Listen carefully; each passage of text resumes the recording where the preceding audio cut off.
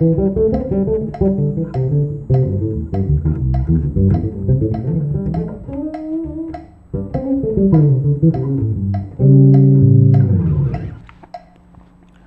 guys, how's it going? Anthony Muthurajah here, back with a new video lesson for y'all.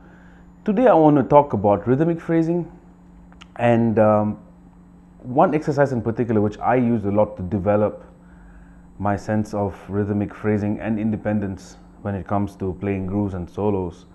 And I also watched a very recent video of Mark Juliana, phenomenal drummer, giving a lesson on Drumeo Edge. Drumeo is a great channel on YouTube which provides a lot of good material for drummers, but it's also great for bass players. So definitely check them out. And so the idea is to take what Mark refers to as a theme in his lesson. Unfortunately, on the bass, we have to deal with harmony and melodic concepts too, not just rhythm, because rhythm alone cannot take you a lot further. So I decided we'll just take a pentatonic scale, 5 notes, A minor pentatonic, A, C, D, E, G, okay? And I'm going to briefly talk about 16th notes and then triplets, 8th note triplets. Okay, now in a 16th note grid, for every quarter note you have 4 16th notes, right? But since it's 5 notes, what happens is your resolution is delayed. And wherever you start is where you're going to end, in the sense that if you start on a downbeat, you're going to end on a downbeat. So 1, 2, 3, 4, 1, 2, 3, 4, etc., etc. Now what we're going to do is, there are 4 possibilities of playing these 5 notes in a 16-note subdivision. Okay, so it's very simple. All you do is move them up a 16 note every time. So you can start on beat 1 or 1 E and then 1 N and then 1 and that will bring us back to beat 2, and you can keep moving it up. So really in a 4/4 time signature, if you think about it, you have 16 variations of this 5 note phrase. Okay, so I'm going to put on a click and I'm just going to go through the 4 of them. I'll play each of them twice. My metronome's at about 100 BPM. Actually, I'll put it at about 90. 1, 2, 3, 4, 3, 4, 3, 4, 4, 4.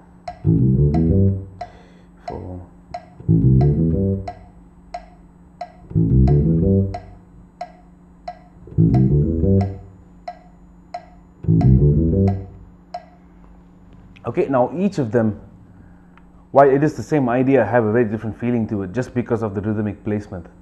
And this is just straight up 16th notes.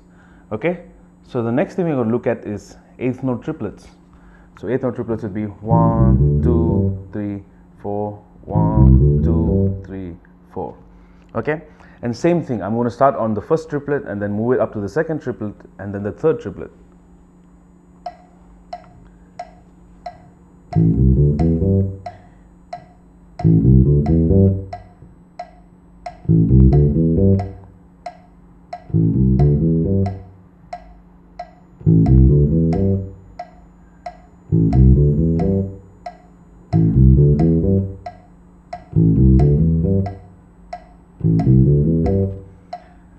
Okay, so I played them each twice. In the end, I actually played them back to back with a weird spacing. Okay, so I'm going to have these on PDF files so you can actually visually see what I'm talking about. Now the next thing I want to talk about is trying to improvise this way. Okay, now let's say I make a conscious decision that every time I play, I need to play 5 notes, evenly spaced. Doesn't matter 8th notes or 16th, or triplets, or quarter notes, or quarter note triplets. It doesn't matter, but we have to use just 5 notes, right? So the pentatonic scale is great that way because it confines you. Plus, the phrase in its entirety shouldn't have more than 5 notes. Now, sometimes when you're practicing this way, it can prove to be a challenge because you have limited yourself so much. Out of all the options you have, you're just taking 5 notes now, and then you can expand into other scales or just regular scales even. Like one of the things I like to do for practice purposes with the click this way is taking 8th notes, right? So you can take a regular C major scale in 8th notes, but instead of starting on the downbeat, we move it up to the E. Okay, so instead of going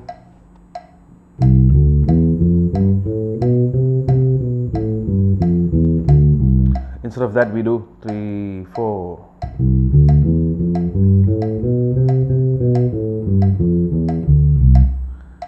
3, 4.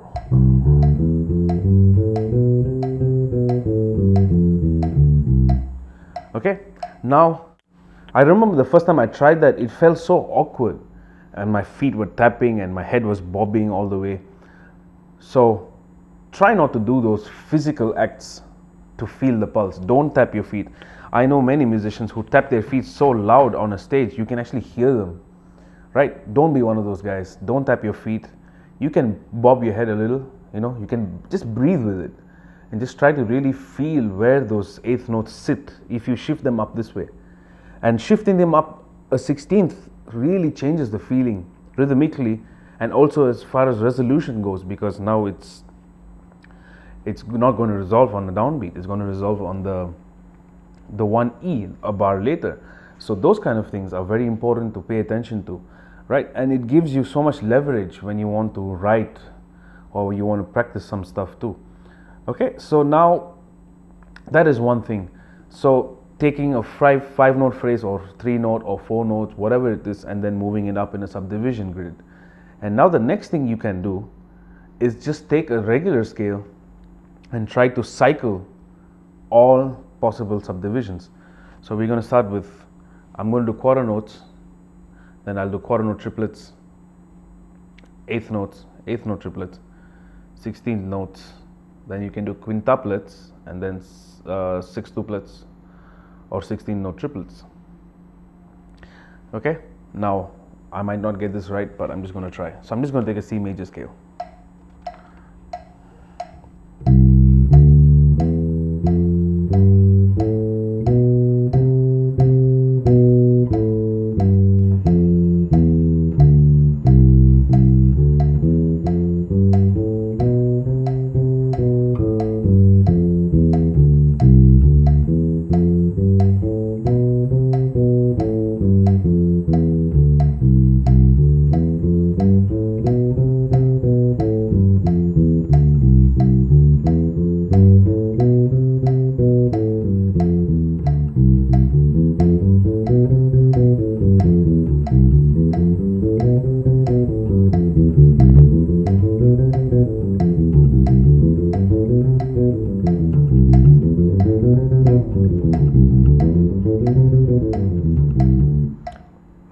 Fives again.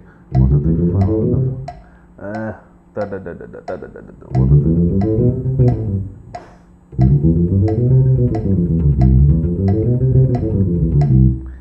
Now the triplets.